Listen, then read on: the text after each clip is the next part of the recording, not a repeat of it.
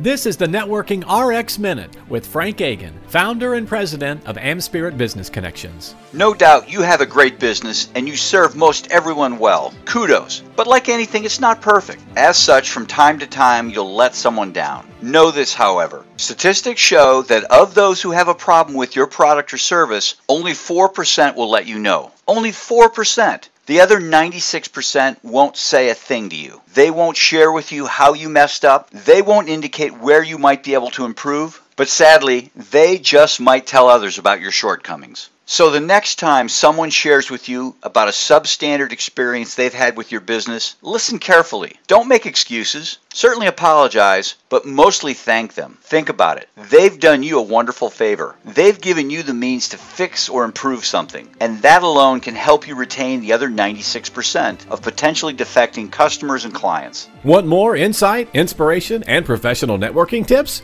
Subscribe to the full Networking RX podcast. Find it through your app store or through frankagan.com. FRANKAGIN.com. Thanks.